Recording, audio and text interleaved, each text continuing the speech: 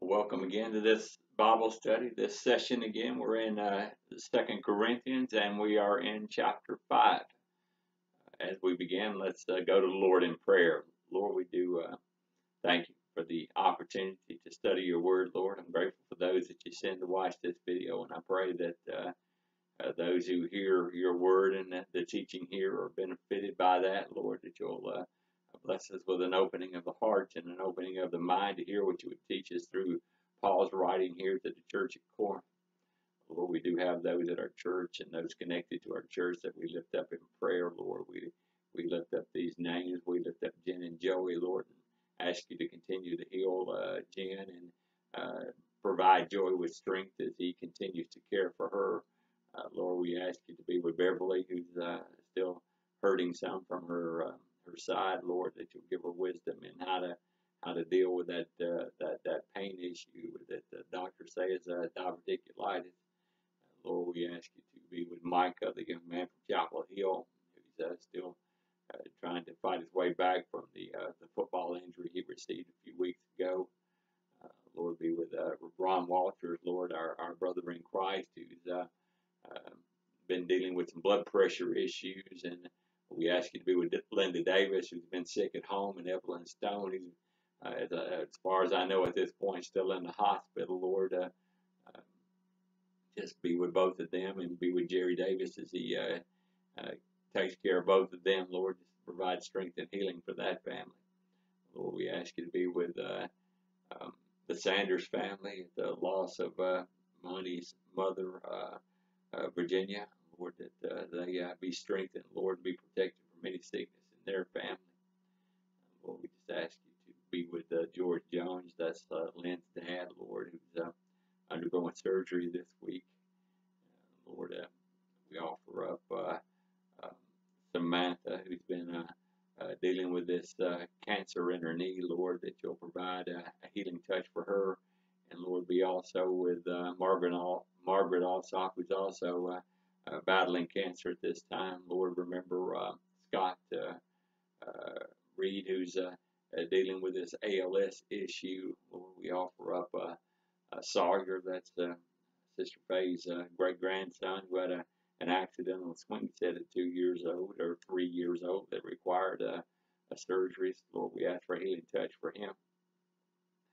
Lord, we enter into a time of concern for our nation, Lord, as the election looms upon us. Lord, we have another turn in the history of our nation as we've experienced the loss of another Supreme Court justice, and now we ask you to give our nation wisdom and how to fill that Supreme Court seat. Lord, just give our national leaders wisdom and give them the discernment to appoint an appropriate judge, Lord, a God-honoring judge to that seat, one that will glorify you and honor you in decisions that are made based on the court cases that come before the Supreme Court. Lord, we ask you to give our nation wisdom in how to fill that seat and who to fill it with.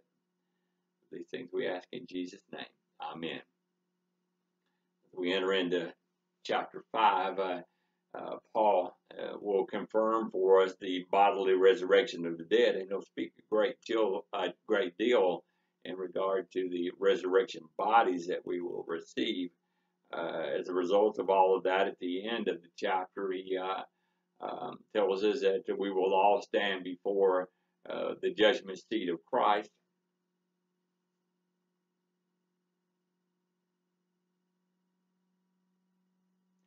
Now, as we enter into chapter 5, Paul spends some time confirming for the Corinthians and for us the resurrection of the dead, and he speaks to some degree of the resurrection body that we will receive. He tells us that we will all stand in judgment before the judgment seat of Christ, and then at the end of the chapter, he speaks a good bit about what it means to be reconciled to God. That's a word we hear often in Scripture, this word reconciled.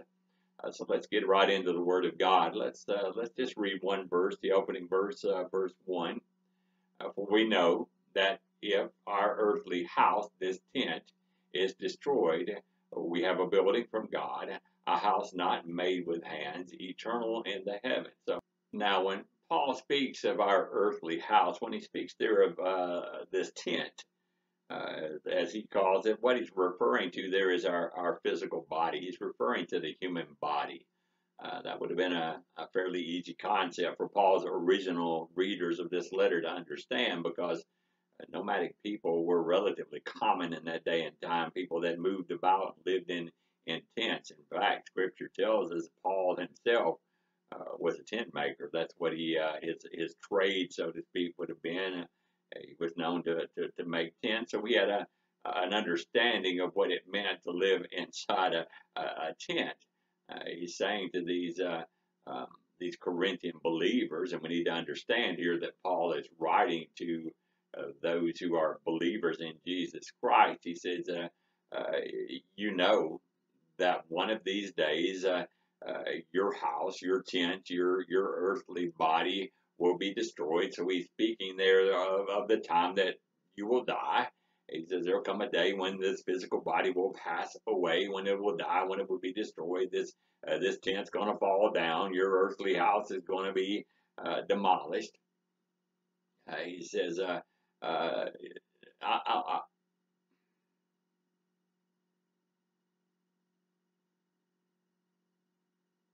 he says, when that happens, you will receive from God another dwelling. He says a building. He says you'll receive a building that's not made with hands. Now, I noticed there the word building. He says your earthly tent, that flimsy tent you're living in, that flimsy, not so strong house that you're living in, it's going to be replaced by a building. And Paul's intention there is that this ragged tent that we're living in now is going to be replaced by a building that is much more substantial. Our earthly bodies are going to be replaced by a glorified body, a heavenly body, as it's called in Scripture, that is going to be much more solid. It's going to be a body that is much more secure. It's going to be a body that is much more permanent than the one that we live in now. And that body won't be a body that's made with hands. It'll of course be a body that's made by God. Now, Paul goes on to say that, and as I read this, I think this is what Paul has in mind. All of this reminds me of the Israelite children when they left Egypt, how they were in the wilderness, and when they were there, they built what was called the tabernacle, which was the dwelling of God, and it was a tent. I mean, they basically folded it up and carried it with them everywhere they went. Whenever they'd stop, they'd get it all back out, set it all up again. So it was a tent. But there came a day when they had received the promised land, and when they had dwelled in the promised land, when they went to the place that God had designed for them to go, they replaced that temporary tent that they carried with them in the wilderness with a more physical building, a solid building. It was a temple. It was built in the time of Solomon, and it was built out of stone, and it was covered in gold, and it was a very a massive structure, a glorious structure, all built for the glory of God. So I think in the same respect, when we move into the promised land that God has for us, and all of that in Israel, of course, with the foreshadowing of our entrance into heaven. But when we make that move into the promised land into heaven, then we will receive a glorified body, a glorified building that's going to replace this temporal tent that we're living in. Um, Paul goes on to say that in verses 2 and 3, for in this we groan, earnestly desiring to be clothed with our habitation, which is from heaven. If indeed, having been clothed, we shall not be found naked. Paul says, look, we groan earnestly. We as believers, we have this true, deep desire to escape this tent that we're living in, and to receive that new habitation that that new dwelling place, that new body that God has prepared for us in heaven. The transformation that takes place when we receive our glorified body should be something that every Christian is truly looking forward to. It should be a time of great joy, something that brings joy into our hearts, something that we're really desiring. Paul says we have this hope. We have this hope, and it's a hope that we won't be found naked. The pagans of Paul's day, those who had that believed in the false gods, that they've been taught that when a person dies, that the spirit is released into some kind of ethereal form, that it kind of just comes out as a wispy, unsubstantial kind of a state. And Paul's assuring us and the Corinthians that the body that we're going to receive when we receive our new body, it's a real body. It's a spiritual body, but that's much different than our physical bodies. But at the same time, it has substance. It's a body that's very real, and it's not just some fog that's floating around or a cloudish thing, something you can see through. It's a real body, not a physical body, a spiritual body, but at the same time, it's a body that has substance. We're not going to be found naked in heaven. We're going to be our spirit is going to be covered in a spiritual body.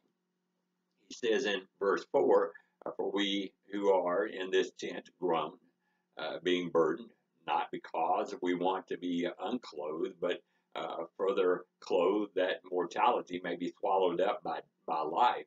We as believers who are currently walking around in these physical earthly tents, these earthly houses, these physical bodies, we as believers, we can't hardly wait to get those glorified bodies we often talk about. And that's not because we want to die and leave this tent behind so much as it's because we want to experience the fullness of eternal life. We want to put off the mortal, the temporal life, and we want to put on the eternal life. And when we do that, we get this. We put off this temporal tent, and we put on an eternal clothing, an eternal building. We move into an eternal body that is designed for eternal life. And Paul says in verse 5, now he who has prepared us for this very thing is God, who also has given us the Spirit as a guarantee. So Paul's saying there that the one who's planned all of this out, the one who is going to bring this to fruition in our life is God himself.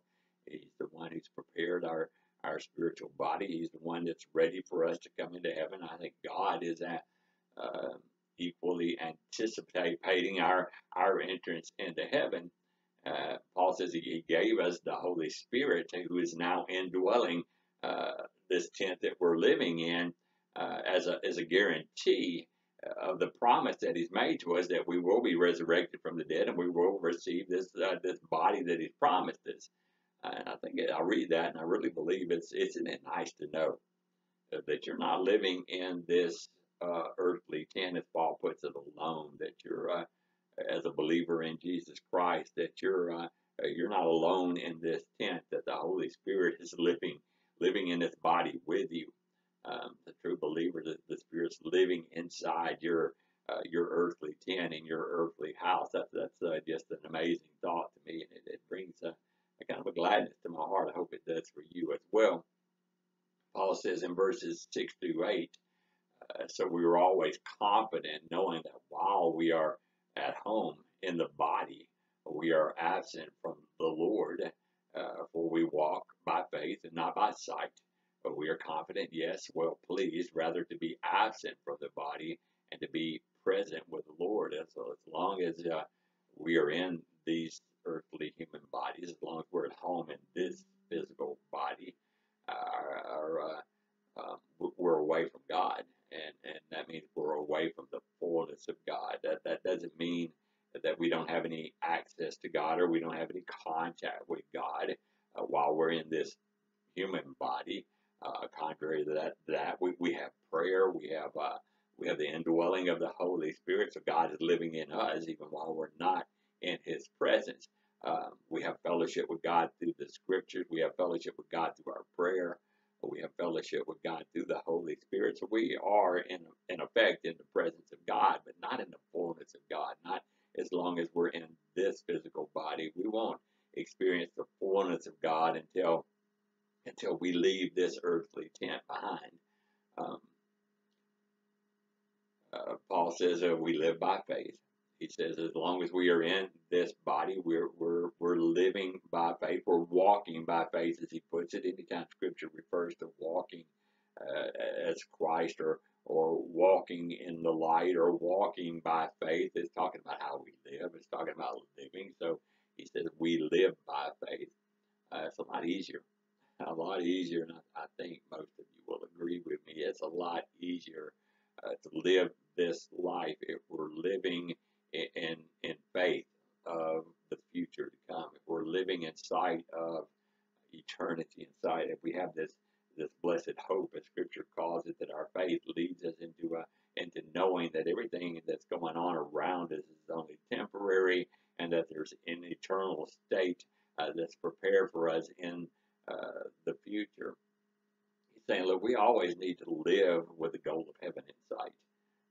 Billy Graham tells a story, and I've always liked this story about how there was a college student who came to him once and asked him, after he had given a lecture, I think, at a college, he asked Billy Graham, isn't all this business about heaven just a form of escapism? And Billy Graham, he responded to that young man by saying, in a sense, yes. And before the devil gets through with this world, we're all going to be looking for the exit sign. Uh, I think that's kind of what Paul's saying here. We shouldn't feel too at home in this world, and we should be looking for the exit sign. And we will find it. There'll be a day when we will leave this world and we will be in the presence of the Lord. So we live in hope. Paul says we walk in faith. We live in that faith of an eternal heaven, we live in the hope of an eternal body. And we as Christians, we don't live with our hope placed in this world.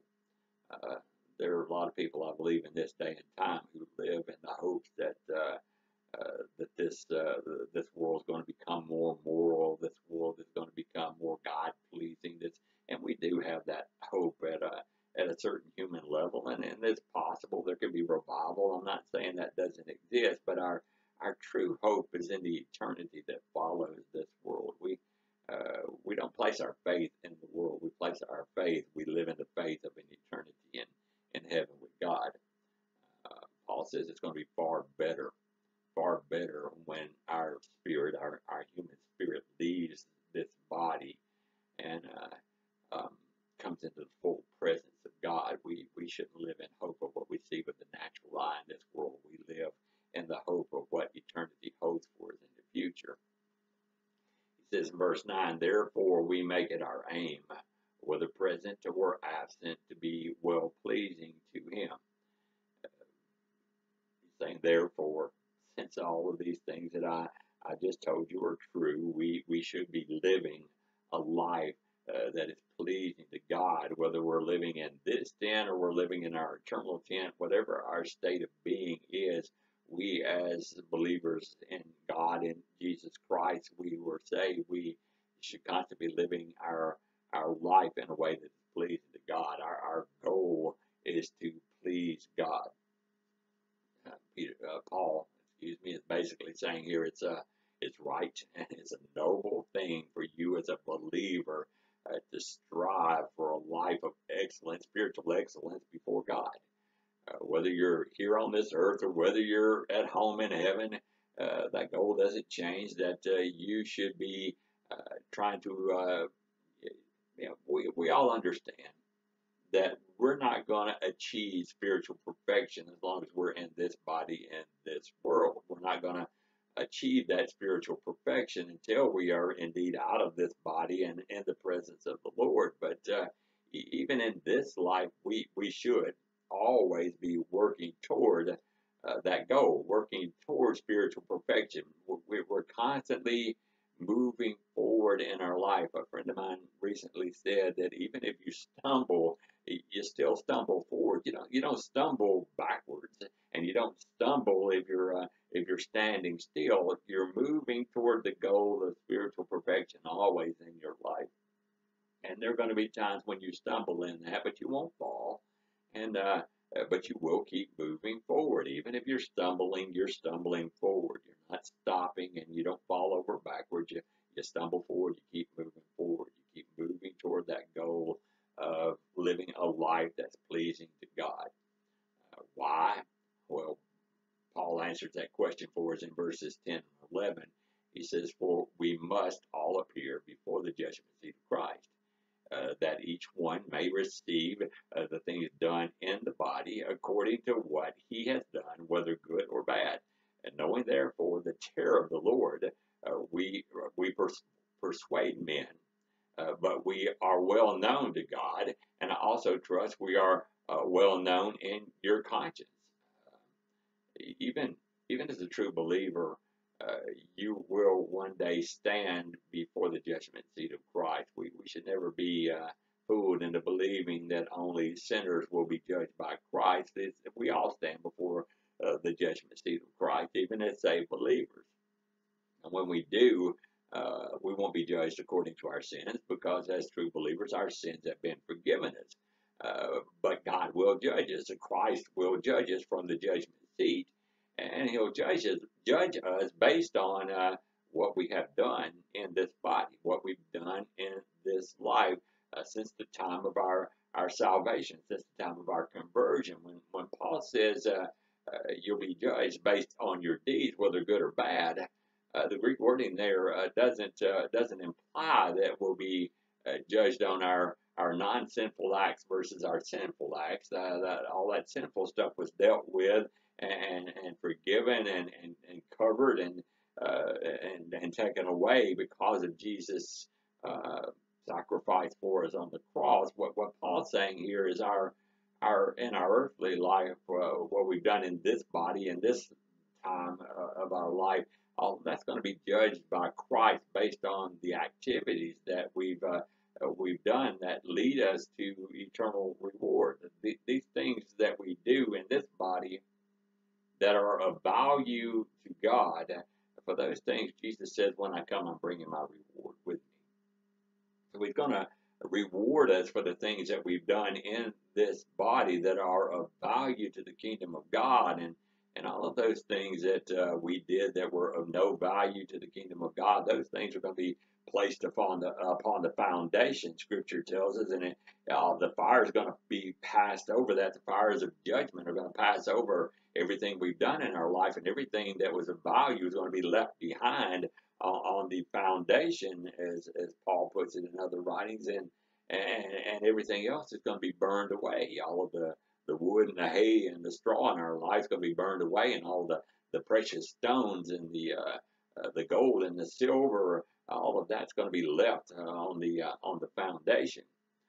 So that's the way our judgment will work as believers in Jesus Christ. We're going to be based on our works. We're going to receive rewards for that. Scripture tells us it's possible that by things that we do, we can lose some of those rewards. It's possible we don't earn any rewards or few rewards. So we should be living in a way that we are pleasing to God, that will result in our receiving these eternal rewards, what Scripture calls crowns.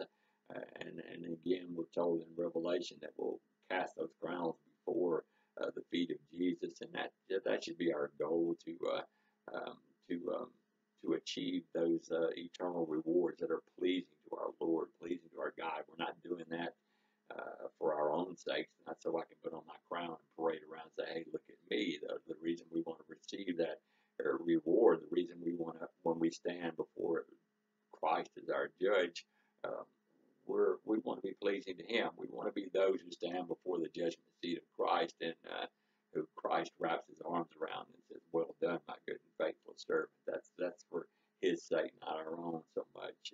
That's the judgment seat of Christ for us. It's not a place punishment. It's a place of reward. Um, Paul, as he comes to verse 11, says, um, because my ministry partners and I, and again, we come to this point where Paul's defending his ministry against those false teachers that had risen up within Corinth. And we need to understand that one of Paul's main points for writing this letter is to do that, to combat those false teachers that have come into the church at Corinth. But when we get to verse 11, Paul's saying there basically, because my ministry partners and I know all of this that I'm laying out for you here, because God knows us, and because you there in Corinth experienced our ministry while we were actually there with you, and you know our conscience, and you know our heart, you know our motivations for what we teach is right. Then you need to really be listening to us rather than those false teachers that are there in Corinth.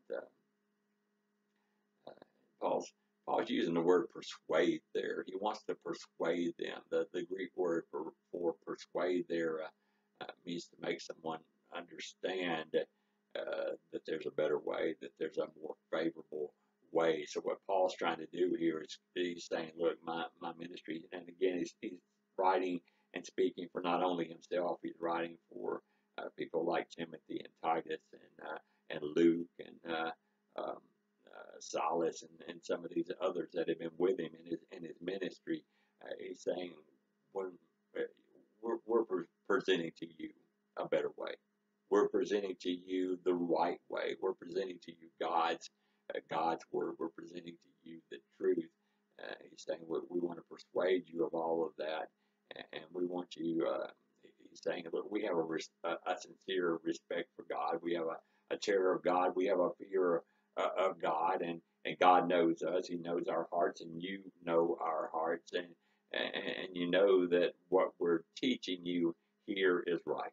If you examine the Word of God and you examine your own conscience, and if you understand the ministry that Paul and his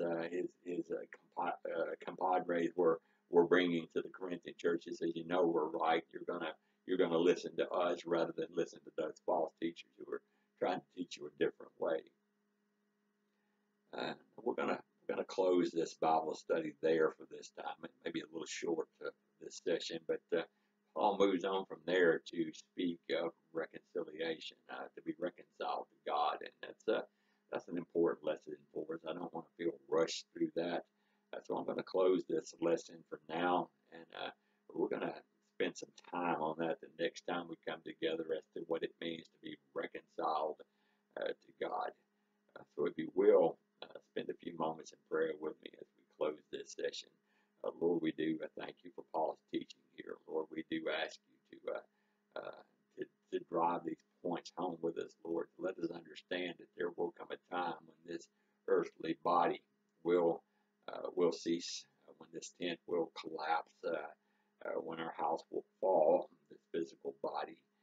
And Lord, we don't fear that, because we know that by Paul's teaching here that when this body ceases, that there will be a heavenly body for us in the future, that is a building that is much more glorious than we can imagine, a body that is much more substantial, a body that is more real even than the one we exist in today. This body is just a foreshadowing of the amazing body, spiritual body that we're going to receive when we receive that body. And Lord, we look forward to that day. Let us look forward to that with anticipation. Lord, let us live in faith, knowing that that's your promise and that the Holy Spirit's been given to us as a guarantee that you're going to keep that promise.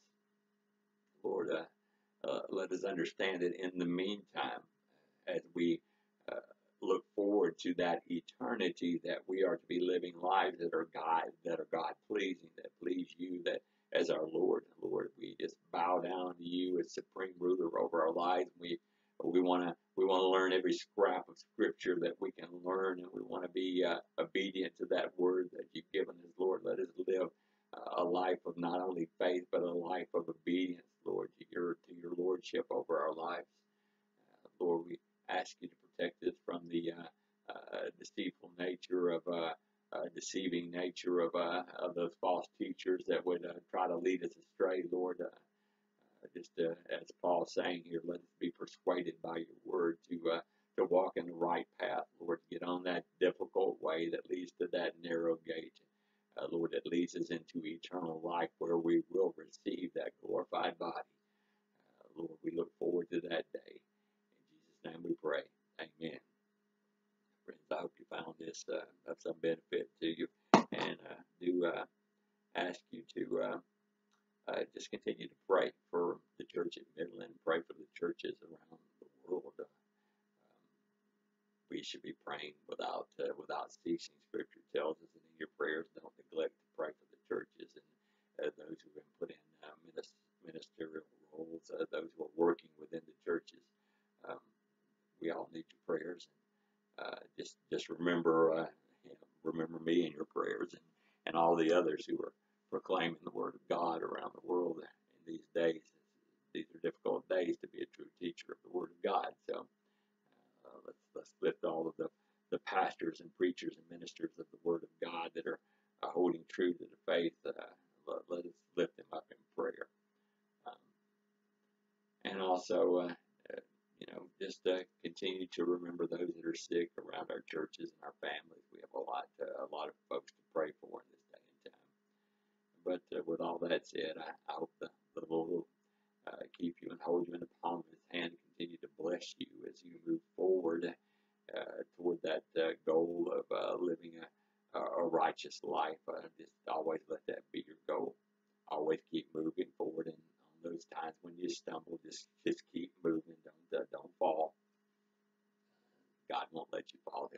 He'll lift you up, but just keep moving forward and keep working toward that goal of spiritual perfection. And one day, Paul's promising us here, we will achieve that goal. Until next time, friends, may the Lord bless you and keep you.